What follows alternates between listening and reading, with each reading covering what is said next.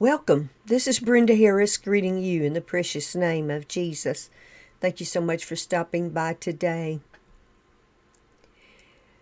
I had a dream the other day, and I truly believe it's from the Lord.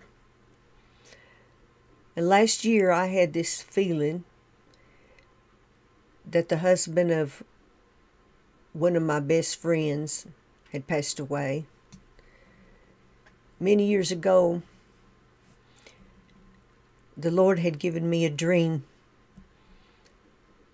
of my best friend, and she looked very young, and her hair was dark and flowing, and she was laughing with such joy, and she was riding this old car as fast as she could go, real fast, and they loved old cars.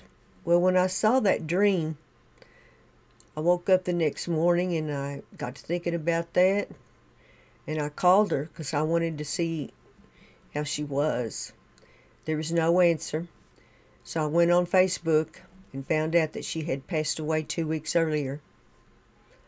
Well, last year, I had this feeling that her husband had passed away. So I went on Facebook, but there was nothing about him. But the other day I was praying, I said, Lord, is he still alive? Well, I had a dream about him. I saw Lil and him in this church service. I dreamed that I was in this church service, and I looked across the room, and I saw him and Lil sitting together, and it almost looked like a picture. And he had his arms around her, and they were kind of like hugging each other, and it was just beautiful. So when I woke up, I thought, I think the Lord may have answered my prayer. So I went on Facebook again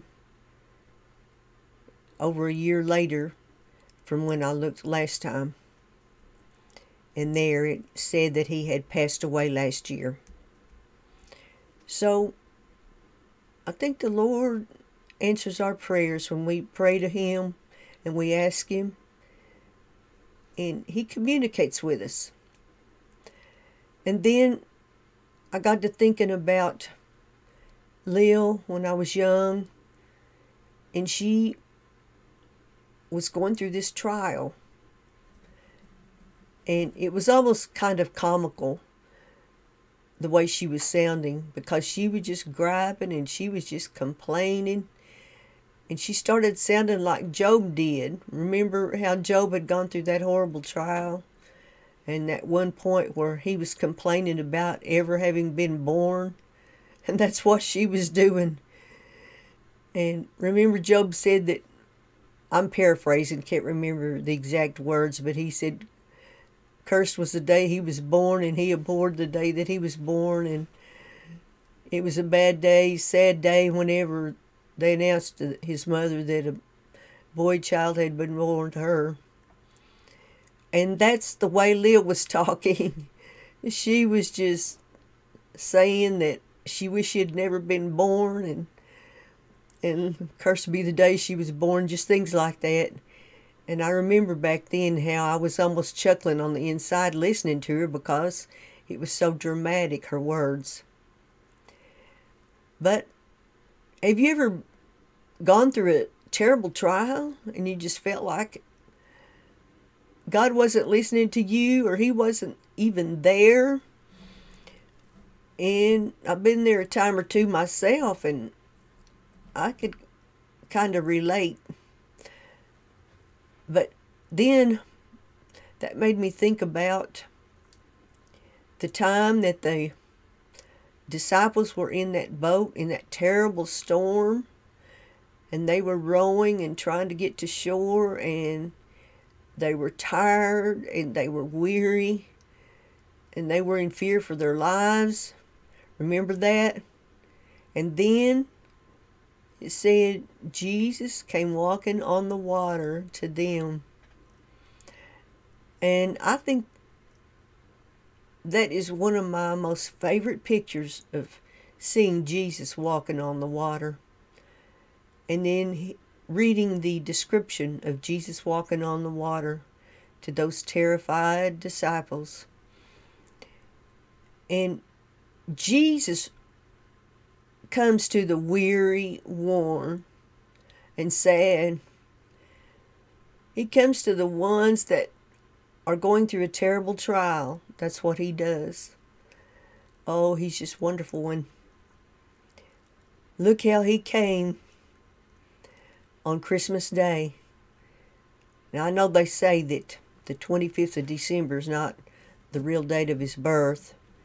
And if you've ever watched Jonathan Cahn videos, you'll see where it explains that Jesus was born around March or April, because it says in the book of Luke, I believe, that the shepherds were watching their flocks by night.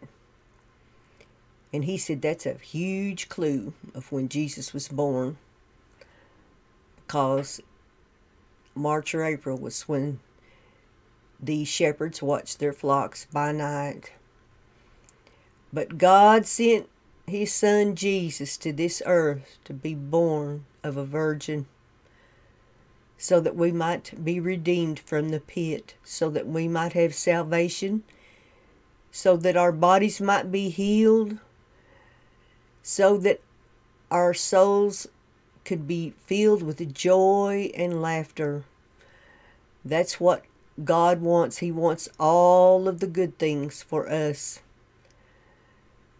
He comes to the weary, worn, and sad. He comes to the ones that are just downtrodden. They feel like they don't even want to live anymore.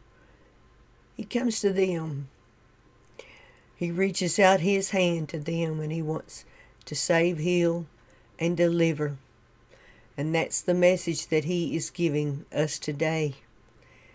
And he is here with us during this season. And I just thank him and I praise him for everything that he has ever done for me and for you. And remember, God loves you, and so do I. Amen.